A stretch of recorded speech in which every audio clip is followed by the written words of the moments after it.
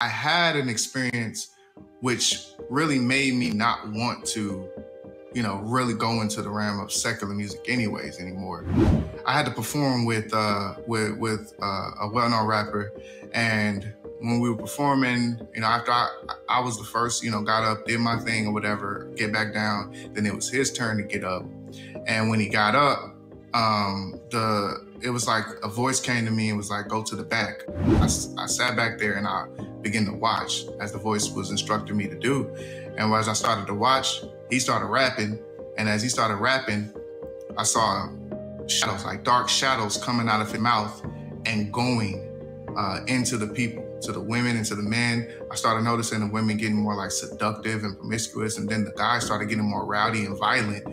And next thing you know, gunshots started happening in the club. This is what you want me to see. And a voice from heaven said this, and I'll never forget it, because that's what really made me, was like, I can't do this anymore. He said, the same spirits that torment you while you make your music is the same spirits that will torment others when they listen to it. And from that day forward, I was just like, I cannot lead a generation down the wrong path.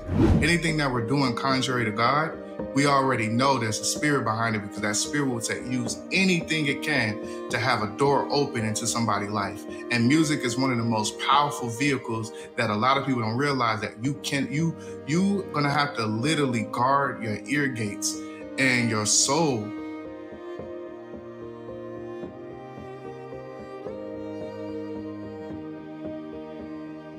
So today we have Anthony Stanley that'll be joining us today to share his testimony on the day. Brother Anthony, I thank you for coming on our platform today to share your testimony and letting people know what it is that God has done for you in your life. I got a chance to kind of look at some of your other interviews and what God has brought you from and things that He's done for you in your life. Thank you for being on the platform today. Yes, sir. Thank you so much for having me. I'm excited to be able to share my testimony on here. So yes, sir. I appreciate you. Yes, sir. Let me ask you this. Why do you think it's important to share your testimony today? The Bible lets us know that we overcome by the blood of the Lamb and the word of our testimony. And so basically, whenever we share our testimony, we overcome the enemy, or we empower other people to overcome the enemy as well. So I believe that's why it's so important for when God delivers us or God blesses us, that we begin to share with everyone that we know that God is who He say He is. And when we do that, it gives them the faith to believe Him to do it for them. And that's when we start seeing a wildfire of deliverance and breakthrough and blessings for those who start believing in Christ again. Absolutely. How do you think your personal testimony will help somebody from the things that God has taken you through? Because it's common. After I've been able to share my testimony on a few platforms, it gave me pretty much a scope of view of so many people who've been in the rap industry or been in the secular industry doing music, or they've had encounters with God, or they've seen spirits and all these things that I've experienced in my life, or dealt with fornication or lust or pornography, things of that nature. When I was able to share that, it just looked like an influx of people just kept coming back to back saying, man, that's my story. That's my story. Or I grew up in church too, but I didn't know Christ. Like all of these things. And so with me sharing my testimony has helped so many people who felt like this is a never ending cycle. I can't get out. Been able to get out. I've been able to pray with people, share things with them personally, and minister to them that has, just proven results of God is Jesus is who He say He is, and has been delivering people, and myself is included. So that's why I'm grateful that my testimony has been so impactful. Amen. Amen. So starting from the beginning, you were born in, I think you said Decatur, Illinois? Yes, sir. I was born and raised in Decatur, Illinois. It's about 3.5 hours away from Chicago. Some people will consider it to be a small town, but I look at it to kind of be like, a medium-sized town. It's not a lot going on, but you can get by. You got quite a few, high schools, and you got a community college, and a lot of businesses that people open, and just things you grow up to and you become accustomed to. And so, yes, I grew up there. My mom and dad where before I was conceived, my mom and dad was not married. But when I was about 2 or 3 years old, my mom and dad got married, and then about 2.5 years later, they were divorced. And so I experienced, the family dynamic, losing your dad, seeing the sheriff take him out, and so it affected me. I felt like, man, like, what am I going to do without, having a father in my life? And it had played a major role, but I didn't utilize that as like an excuse to say this is the reason why I'm bad, or this is the reason why I had hardships, because he wasn't there. So I always told myself I didn't want to be like a statistic, someone who didn't have a dad, and make, and use that as an avenue to say I can't make it or I can't do anything. But I will say that it did affect me, where I ran to, even though I grew up in church, my mom was raising me in church. She prayed over me. She did all of these things. I gravitated to secular rap music because I did not have my dad in my life. And I felt like that was a replacement. Because it gave me a sense of hope. It gave me a sense of inspiration. It gave me a sense of knowing that I can be something, I can do something. I wanted to be noticed. I wanted to have that fame, and I wanted to have money so I could supply for me and my mom, and be able to give her the things that she really worked hard for, but that she don't have to work hard anymore. And I just pay for everything for her. And so that was my goal. But, throughout my life, I encountered, a lot of the things like we like to call today generational curses. I've never drank alcohol, but I've seen alcoholism. But I partook in fornication, and having secret sins such as a pornography issue and all these other things. So that right there was my crutch. And rap music just fueled that lust that was on the inside of me, because when I had opportunities to open up for major artists and things like that, I was exposed to a lot of women, and women was excited, around those times, and still today, how they get excited about, musicians or people that look like they're going somewhere or they're doing something. It was just easy access to operate in that sinful nature that I was in. And I believe that God, with the whole time, was working on me and did not allow myself to go so far into it to where there was no way of pulling me out of it. He kept putting in my heart that there was something different. And I knew that it was different when I had a meeting with a record label called Swisher House Records. I was able to meet with Jay Prince's son one time, and we all, got a chance to chat after he seen me perform in Vegas one time. And I got a chance to sit with him, and we were able to kind of go over some of my music and talk about some things. And then I've heard, then after, I got a chance to freestyle. And then again, they heard some more of my music, and they was like, yeah, we want to sign you. However, you're too soft, or your music is not gangsta enough. And when that happened to me, I made it a conscious decision in my mind that this is not what I'm supposed to be doing if I can't be myself. So I know a lot of people was like, man, you're crazy. Why you didn't sign? Why you didn't do these things? Why you just didn't change up your music just so that you could be on and you could switch it up once you got on? Like, all those thoughts came to me after the fact, but in the heat of the moment, I said, I can't do this. I want to be me. And if I'm not going to be signed for me being me, I'm not into the derogatory music or being gangster or showing a side of me that's not even part of my lifestyle. I've been around it, but I never partook in selling drugs or being in the hood and things of that nature. So I didn't want to be fake. So, they told me, can I ask you this? Yes, sir. When did your musical journey start? My musical journey started when I was like 5. It started actually in church. I was actually singing in the choirs and leading songs and things of that nature. So it started in church. My dad was a R&B artist, so he wrote a lot of R&B music and recorded. I have a bunch of uncles and cousins who did rap music and stuff. So I was around it all the time. And so with me being around it, I just grew to love it, and I started writing it. Wow.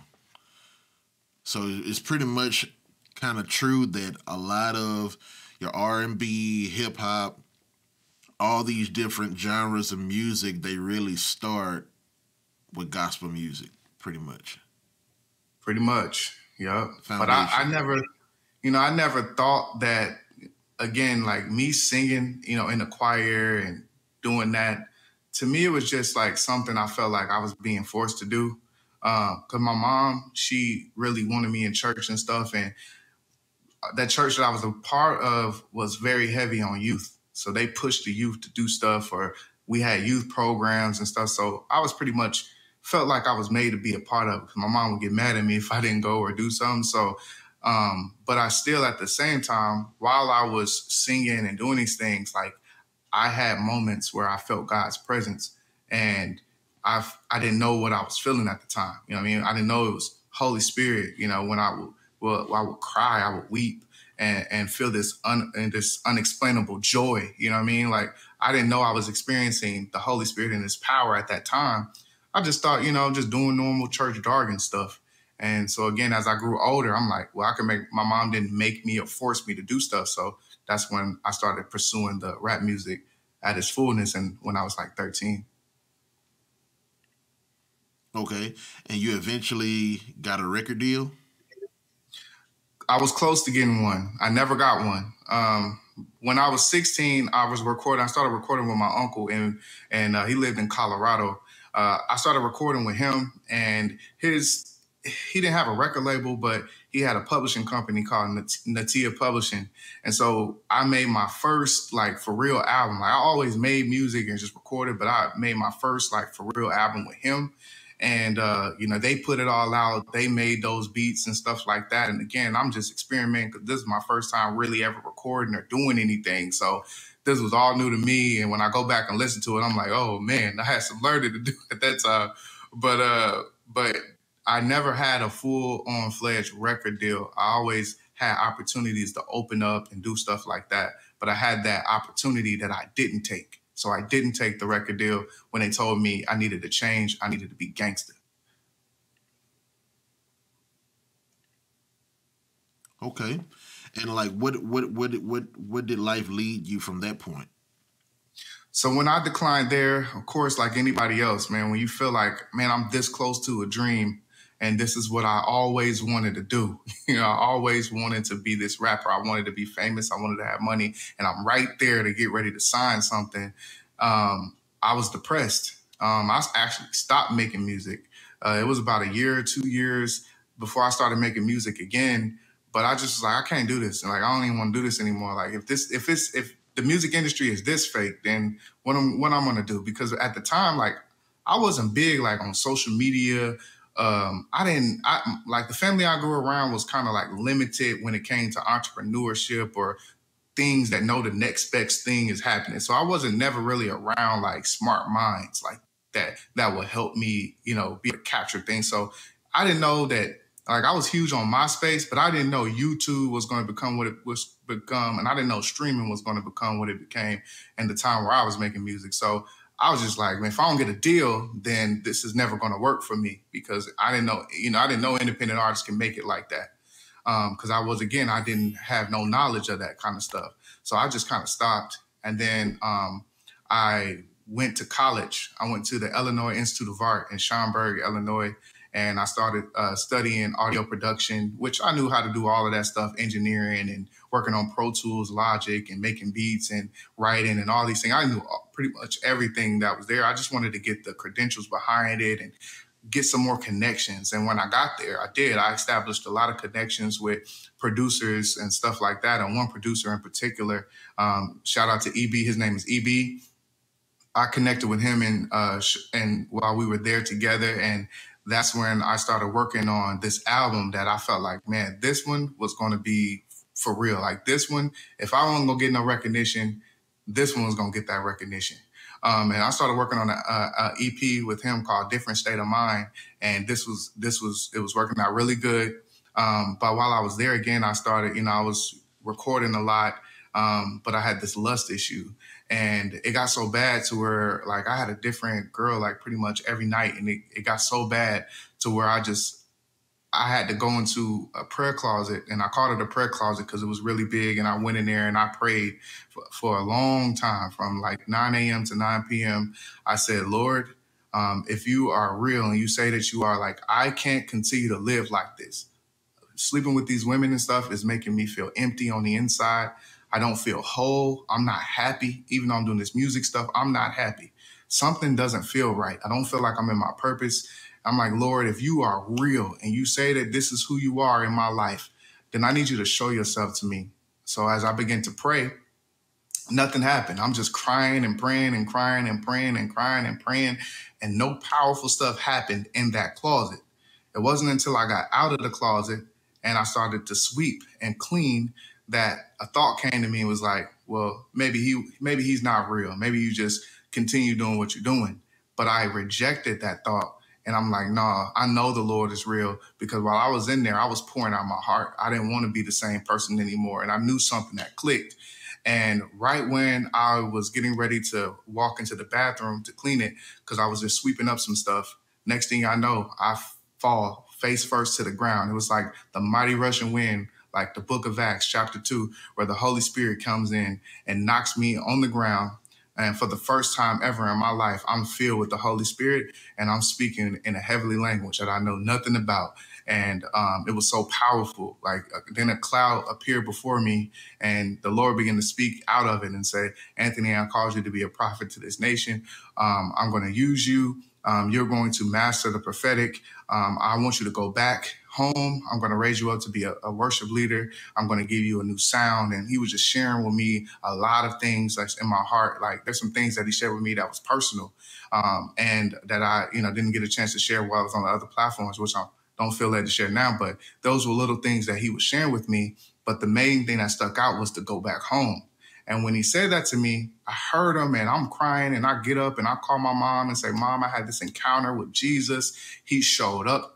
He came into my apartment, and man, I know he's real now, and all of these things. And she's crying. She's like, I was just at church. I was praying for you and all of that. I allowed myself to, like anybody else would do, when you have an encounter like that or experience like that, sometimes you question yourself and thinking that, like, maybe I'm going crazy or something. Maybe this just wasn't real. But I knew it was real because something on the inside of me was different. But I was just like, if I leave now and I go back home and I start reasoning with myself, like, everybody gonna think I'm a failure. Like, why would I go home? I don't even got this degree. I didn't get this degree. Like, why would I do that? And I start questioning myself and questioning what he was telling me, which I just had this whole powerful encounter, but yet I'm still questioning. And so I was like, okay, I'm gonna go home, but I called EB and I'm like, look, man, let's finish up this album. He was like, look, I'm gonna go home too. So let's get back. You can go with me to St. Louis, and we can go there and record, and we can finish up your album. I said, but look, this is what I'm gonna do. Because now I've been changed. I feel something different on the inside of me. So I'm like, look, I can't continue doing the same kind of music. This music has to be more positive, all right? So when we go, we got to make more positive music. And surely God's not going to be mad at me for making some more positive music. So we got, so we packed up everything. We began to go. And when the first night we get there, we pull up into the studio and stuff. I record this song that we was working on. I had my bags and stuff still in the car because we never really kind of got settled nowhere where we were staying. We just went straight to the studio because it didn't take too long to get from there to St. Louis. So that night when we got in the car, we was gonna go get something to eat, but all my stuff was still in the car. We pull up to this red light, and I'll never forget it. Right when we got there, the car stops, and immediately we start smelling smoke and seeing smoke rise up from the back seat where I was sitting at, me, and there was another guy there, and then there was another guy in the front, and then there was EB who was driving. And we start panicking, trying to hurry up and open the door, and I'm like the last person to get out. And the moment my feet touch the ground, fire just shoots up from the back seat, and it burns the whole car up. And everything I had with me, like, they didn't have nothing. Everything I had with me, my phone, my jewelry, my money, my all of my clothes, my nice clothes I had, my Bible. I even had my Bible. Everything I had with me burnt up in that fire. And right then and there, the voice of the Lord came to me again and said, Anthony, I told you to go home. I told you I called you to be like the rehearsed word. I told you to be, I called you to be a prophet to the nations. I told you I'm gonna raise you up to be a worship leader. Go back home. And like, they just kept coming to me and I start crying and bawling, man. And they looking at me like I'm crazy, but they didn't know like the Lord is speaking to me and telling me like, you just disobeyed me. I told you to go home, but you're trying to do something else and go home. So I had no other choice but to go home. That was like a Jonah experience. I had no other choice. So I call my mom. My mom picks me up, and I go to church because it was a Saturday that she came and got me. It was a Saturday night. We got back home to her house, and that next morning was church. And of course, anybody stay at my mama's house, you got to go to church on Sunday morning, regardless. So I didn't have anything. I didn't have no clothes, nothing. I just went with some sweatpants and a t-shirt. Everything I had on me that same day. And man, my pastor preached, and he preached a whole message about my life. It was like the Holy Spirit was just speaking through him. And that's when the prophecy was fulfilled.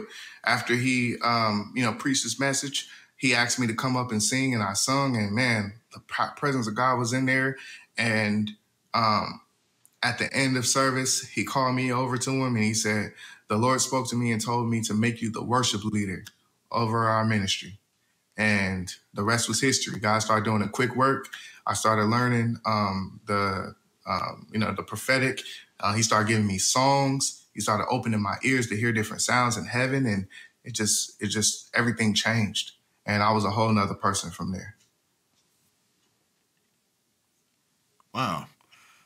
So like God is using you with music. What point do you get to when you experience like how spirits can move on people when it comes to the wrong kind of music? So when God started working on me with that, prior to that though, because I'm kind of like, it's a lot of stuff that happened that I'm trying to like condense. It's just so much. But prior to that though, I had an experience which really made me not want to, really go into the realm of secular music anyways anymore. Prior to all of that and the record deal, when that got shut down, I had to go to, I forgot where we was at. We was either in Champaign, Illinois, or in either it was Champaign or Chicago, but it was still in Illinois somewhere. But where I had to perform with a well-known rapper, and when we were performing, after I was the first, got up, did my thing or whatever, get back down, then it was his turn to get up, and when he got up, it was like a voice came to me and was like, go to the back of the club, because we was in this club. And I went to the back of the club. I sat back there and I began to watch as the voice was instructing me to do. And as I started to watch, he started rapping. And as he started rapping, I saw shadows, like dark shadows coming out of his mouth and going into the people, to the women and to the men. I started noticing the women getting more like seductive and promiscuous. And then the guys started getting more rowdy and violent. And next thing you know, gunshots start happening in the club. And I run out and I go to my car and I'm just crying. And I'm like, this is what you want me to see. And a voice from heaven said this, and I'll never forget it, because that's what really made me, was like, I can't do this anymore. He said, the same spirits that torment you while you make your music is the same spirits that would torment others when they listen to it. And from that day forward, I was just like, I cannot lead a generation down the wrong path. And it just messed me up, because it's like, we don't realize that when we're making secular music, if it doesn't start from God, like any kind of music, if it doesn't originate from God, then the originator had to be either a demonic spirit influencing you or influencing that sound, or self or flesh. And most of the time it's a demonic spirit, because any spirit or any kind of sound or music you make that has lust in it, violence, perversion, anything contrary to the fruit of the Spirit, the things that God tell us we should have, but or the things that he tell us not to do, but yet we're putting it in our music saying that it's okay to do. Anything that we're doing contrary to God, we already know there's a spirit behind it, because that spirit will use anything it can to have a door open into somebody's life. And music is one of the most powerful vehicles that a lot of people don't realize, that you gonna have to literally guard your ear gates and your soul from allowing those things to come in, because we have to literally be watchmen over our soul, over our ear gates and our eye gates, because the enemy will find a way to get in. And then you start realizing that one day you like, I'm living good, I'm fine, I ain't thinking about lust, I'm not thinking about violence, I'm not thinking about none of this stuff. And all it takes is one song to just start popping up in your spirit. And now you're like, oh, let me call this person, or let me go this route, or oh, I'm angry today, I'm ready to hurt somebody, I'm ready to do this. Things that you wasn't feeling, you start feeling when these music start coming on. And I noticed that. I'm like, oh, okay.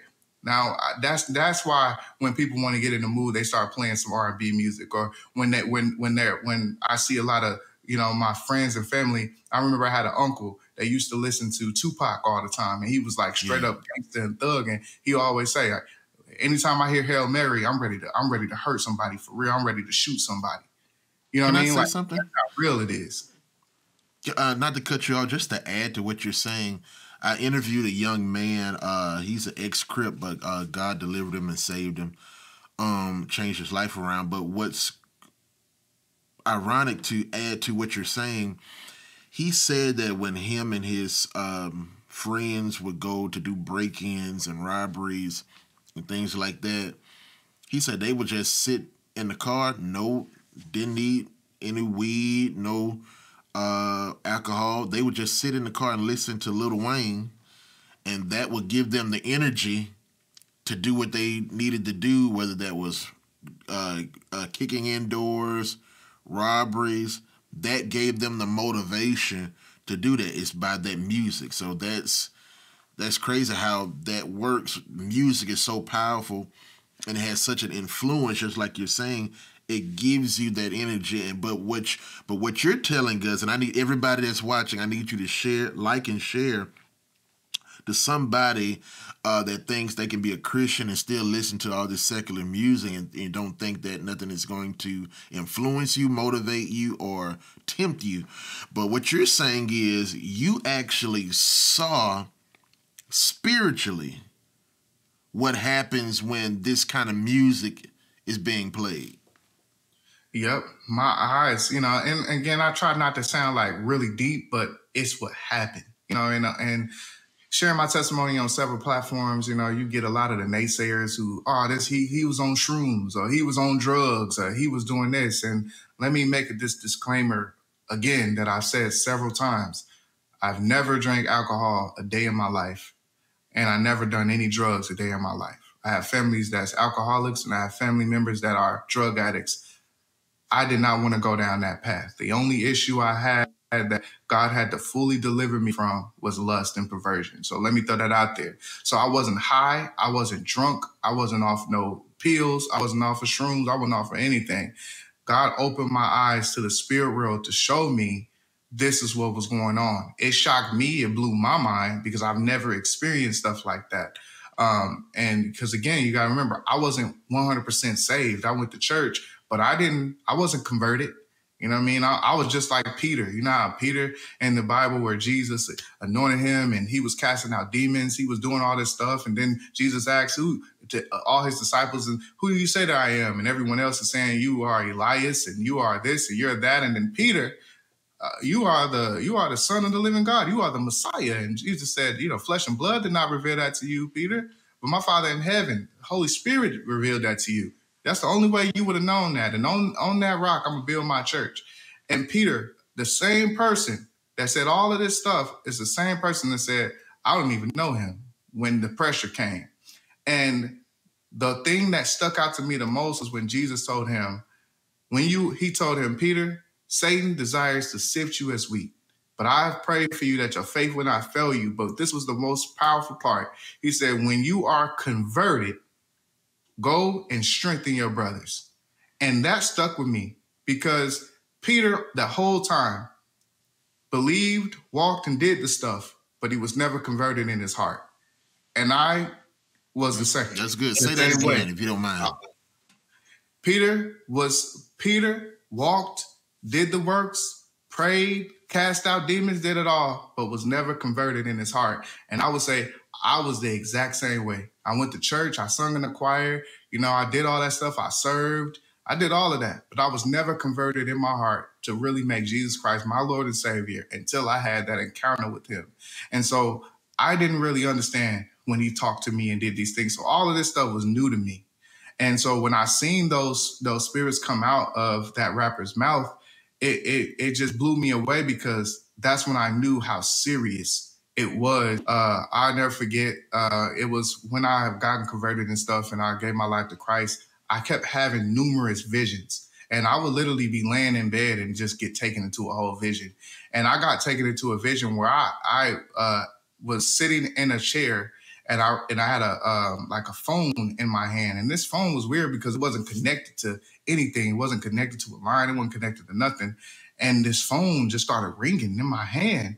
And it wasn't a cell phone. It didn't have nothing on it. It's just little hand, like one of those corded kind of hand things, but it didn't have a cord or nothing. It just started ringing. So I answer it. And on the other end, it's T.I. And T.I. is saying, I need your help. I need you to come and rescue me and to pray for me and to help me. And I'm like, where are you? Where you need to go? And he told me where he was at, and it's like he started giving me directions to this place. And so I go to this place and I literally see him in this room in chains, like locked up in this prison.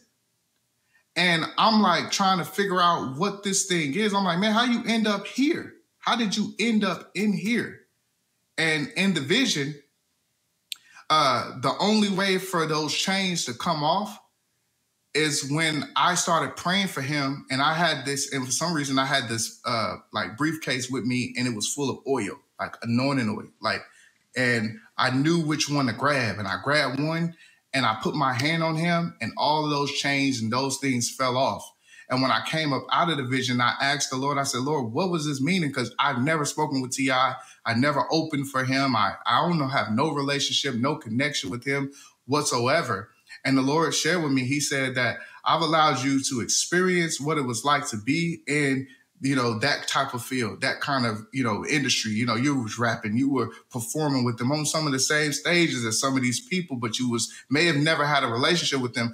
But this is the reality of the lifestyle that they live in. And the reality is that the enemy had them in a bondage, in a chain. And the only way for them to get out is that they're going to have to be broken free by the anointing from God. The Bible says that the anointing destroys yokes and lifts every heavy burden. So by the anointing of God is the only way that somebody's chains and yokes and will be destroyed. And so God told me that I have to he said, you have to remain anointed, because when I place you in front of these people or people who are bound just like them, that oil is going to be able to set them free. And so that's why it was always a charge for me to live pure. So I had several visions of celebrities, like I can name them, bro. Nicki Minaj to Beyonce to Rihanna to all these people. I seen Jay-Z in a most craziest vision that I've ever had. But the Lord literally showing me, the reality of this secular world of music and stuff, and the spirits that is behind it. Like literally Jay-Z, the spirit that's within Jay-Z is to take over the world. Like it's an antichrist spirit that is within him, not to speak ill or down against him or anything like that, but just to tell the truth of the spirit that's behind him. The Lord showed me that I literally seen this spirit through him standing on a massive platform pointing to the world, planning takeover. And it was crazy, because when I seen that was like 2 years before he actually came out with that song with Rihanna, where he said run this town or whatever like that. And I think within that song he said life begins when the church ends. And I'll never forget that, because I was like, I just had all of these visions. Like God was real. I'm telling you, man. He was showing me so many visions. Like I thought I was crazy but the more time you spend with God, the more of his mind is revealed to you. So that's when I started going all in with being in his presence. You know what I mean? It wasn't just one happenstance I spent, from 9, a.m. to 9 p.m. or 9 p.m. to 9 a.m. Like these times, like I spent countless hours with God, and he showed me all kind of stuff. Jesus began to reveal things to me that, that's what we're seeing today is things that I've already seen and he's been showing me. I have it written down. My wife even knows. But it's not my place to go on and social media and to share all these prophecies to be known and all this other stuff. That's not my place. My place is to know what he's giving me so I can prepare the people that he puts in my life and the sphere of influence he's given me to be able to share with those that, he has ordained to hear that message. And, you know what I mean? And God is, wanting us as the people of God to wake up, because he want to show us what's really going on. And it's obvious today. And you said something very profound. The only way God used you as it pertained to visions and dreams and him revealing his mind to you, you said something very important. You said you had to maintain a pure, holy lifestyle. Yes, sir. Right? Yes, sir. You have to. Kind of walk me through that, because we, everybody like and share, because I would believe that we have a lot of gifted people. We have, because my audience is, of course, is catered to, the church and fellow believers of Christ all over the world. And we have a lot of gifted people, especially young people, anointed, but tell us, how do we maintain that? Just what you said, how do we maintain the anointing of God in our life from your experience? It's a simple walk, really. It's not really hard, but it's only become hard is because our flesh fight against it and our will have not conformed to his. And so what it is really, when I started learning who Christ was, that's when I understood the importance of purity. Christ used to say several times that he was doing his Father's will, or his food was to do the will of the Father, or I only do what my Father in heaven sent me. That's the strategy right there. Like David, when David lived his life, you know how serious he was to be pure after his big fall that he had, was that he brought the Ark of the Covenant into his bedroom. He did not want to be far away from God anymore. He didn't want to make a mistake that he brought it into a place that he had sin in. Remember, he slept with somebody's wife, and then he got the man killed, and sexual perversion was his thing. So he brought God into that place. And that's how you remain pure. That's how you remain. The struggle that you have, you bring God into that place. The struggle I had, I brought God in. So at nighttime, on the moments where I will feel myself, where the enemy would say, hey, pick up that phone, call this girl or call this person, I will bring God into that time, and I will take that moment and I will force my flesh to pray.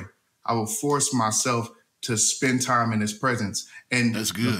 The moment I kept forcing it, on those moments where I'm at my peak, was the moments where I felt breakthrough, and that now it became a habit of lifestyle. And so I'm more like, and I'm be honest with you, living a pure life is actually not a popular life either, because when you live a pure life, you intimidate people who don't live right. And I don't know why it's like that. Say that again. Say that again. That's going to bless somebody. Say that again. I'm so serious, man. When you live a pure life, you intimidate those who don't live right for the Lord. I have always, my whole life, and this is not a bragging, this is not nothing. You could try my spirit. Literally, people will tell my wife, they will call and talk to her, but say, I don't want to talk to Anthony, or they say, I don't want to talk to Apostle, man, because, he's serious, man. He for real. Like, it's something about him, man. It just makes me want to get right. Like, I had countless of people, when they call me, they just start crying. Because like the real lifestyle, like this real to me. Like I spend time with God. I try to have to open up doors and portals to where the enemy can come into my life. Like I realized the seriousness, because it was that purity that I possessed that set so many people free. I done seen so many miracles. I done seen so many deliverances. I done seen things that would be hard for others to do become easy because of my status, my relationship with God. Am I perfect? Nope. But I realize that when I am in a moment and I find a weakness, I find strength in his presence. And we just got to be honest. How bad do we want to live for Christ? That's good. You know, our will, we have to will, and I said it on other platforms and I say it here, we have to will to live for him. The most powerful thing you have, it's more powerful than casting out devils, than healing the sick, than all of that, is your will. And then once you learn how to subject that will to his, that right there is the key to living pure. And I believe that Christ even told us, like he told the lady that had 7 demons, and I think it was Mary Magdalene, he cast out 7 demons out of her, and he told her to go and sin no more. Every person he healed, he said, go and sin no more. And I always had a question like, why would Jesus tell somebody go and sin no more when theologians and everybody say that we're going to sin every day? We're all and not perfect. And they use that as, believe we use all of that stuff as excuses to live anywhere we want to live. But if Jesus clearly tell a person go and sin no more, I believe we have the ability through our will, if we decide to say, I'm going to live under the will of God, to say, I am not going to live my life focused on sin every day, living in sin every day. Every day I got to fall short. Every day I got to do this. No, you don't have to. You have to will to do this thing. Let me give you this last thing, and I'm going to leave this subject alone. Go for it. If you ever study Smith Wigglesworth, when I learned and studied Smith Wigglesworth, you look him up, he was a very powerful man of God. He was considered now a general of faith. But Smith Wigglesworth, when he did not even allow secular anything to come into his house. Like they had at the time, they ain't had the TVs, they had newspapers. So I remember Lester Summerall, another powerful man of God, one of the faith generals, was speaking with him and came to his house and brought a newspaper. And Smith Wigglesworth told him, I don't want that in my house. You got to leave that out there. And when they got together, the only thing they did was sat in that living room and they would read and pray, read and pray. Lester wasn't used to something like that. He was like, this man has lost his mind. He crazy.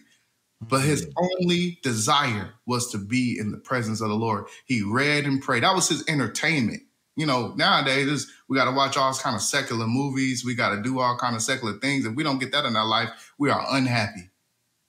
But man, we haven't grown to be content with just God himself. And that's where that purity lies, within the presence of God himself. And we got to be able to give up everything else. Amen. Amen. That is so powerful. I wish, I really hope that a lot of people take that away. I personally, that's going to be something that I really hold on to, because even as ministers, we have to be reminded that's what it takes to maintain what God has given us. It's not all about how many scriptures you know. It's not about how well you can preach, but it's maintaining a life of holiness, a life of righteousness. He said the kingdom of God is not meat and drink, but it's righteousness, peace, joy in the Holy Ghost. So that is so ever important. And then he said this, follow peace with all men, for holiness without which no man can see the Lord. So I appreciate and I honor that from a fellow brother in Christ that speaks the same words when it comes to, living a life of purity and holiness, because we can't operate of our own self or our own strength or merit, but it's by the grace of God that he allows us to do anything that we do for his kingdom. Yes. So we appreciate that, and I hope everybody that's watching really take away what Pastor Anthony is teaching us on today when it comes to living a life of holiness, staying away from carnal things that can contaminate your spirit. And so a lot of things what you said is really going to be a blessing. I thank you so much for coming on the platform to be a blessing and share your testimony, what God has done for you. Because one thing, we can debate stories, we can debate opinions, but you cannot debate a person's personal experience. That's something that you can't take away. So if you don't mind, man of God, if you don't mind, pray for everybody that's watching as we conclude and go out. Yes, sir. So again, I want to thank God. I want to thank thank you for this opportunity to be able to share the testimony, be able to share what's on my heart and what the Lord wants the people who will listen to this to know. But I want to give you this before I pray. Those of you that may be watching that do not know Jesus Christ, maybe you've been straddling the fence. Maybe you're like, look, I really want to know. I want to try, but the church people getting on my nerves, or it's just been tough for me. I don't know how I can get out of this situation. Well, I kind of let you know that no matter other ways that you may try, other gods you might try to look up to, you might be trying to get into operating witchcraft and new age, black power and all these other things that the enemy will want you to get to distort the real power. And the real true power can only come through Jesus Christ. If you go through the other door, it's a counterfeit door. The only true way to heaven is through Jesus.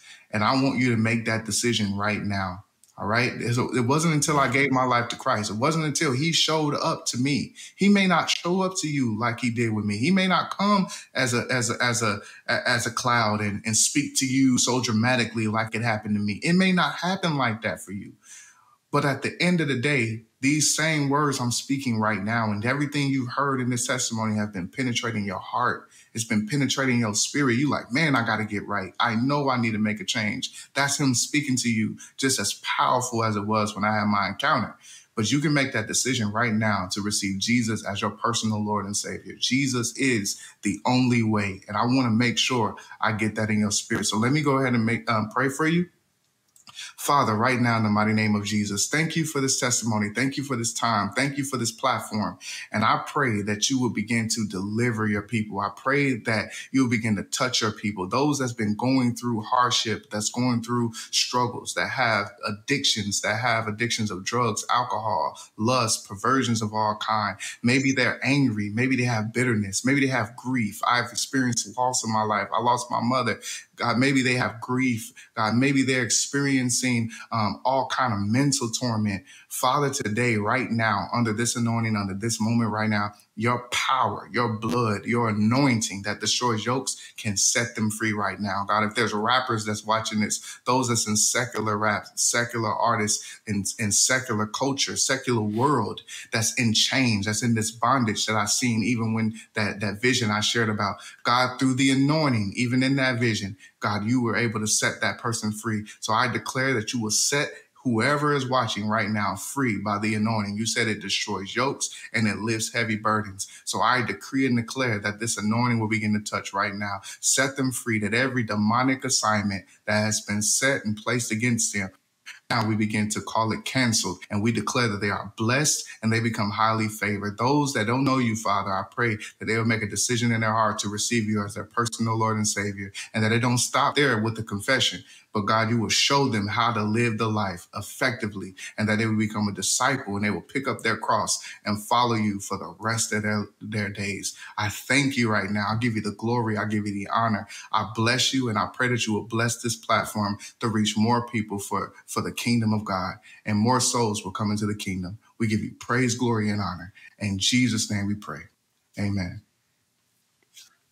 Amen. Amen. Amen. Ladies and gentlemen, we've had Brother Anthony Stanley come on and give his testimony. Man of God, do you have anything like social media handles anybody can follow you, or any books or anything that you want to let anybody know that they can? Yes, sir. So they can go to www.ram, and it's REALM www.realmgi.com. So www.ramgi.com.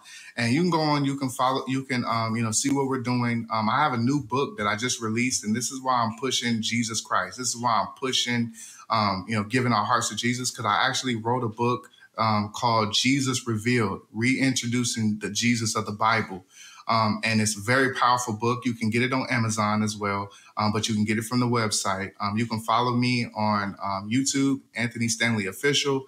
as well as on Instagram, Anthony Stanley Official, or you can look up on Facebook, Apostle Anthony Stanley, and you can follow me there. You can reach out to us. We're here to pray for you. Again, I have several people that have reached out to me that I was able to pray with, be able to minister to, and that's just where God have us. And so again, I'm grateful for this opportunity to be able to share, my testimony. I don't say no opportunity lightly. And so if you've been blessed, just connect with me and just follow the journey, because, it doesn't stop here, and Jesus Christ is going to do something very powerful in all of our lives, and we're going to see in the kingdom of God revealed. So look forward to connecting with every single one of you.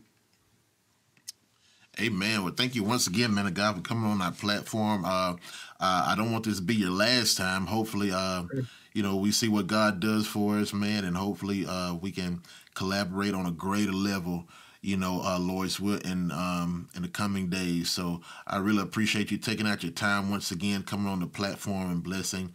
Your testimony has already been a blessing, just to the people that are in my circle, those that I'm around, or what have you. The Bible says when one soul is come back to Christ, the whole heaven rejoice. So I know we're in a time of views and numbers and things like that, but as long as we're making at least an impact one by one, we're daily, slowly dismantling the kingdom of darkness. So we appreciate that once again. I thank you for your collaboration and your patience.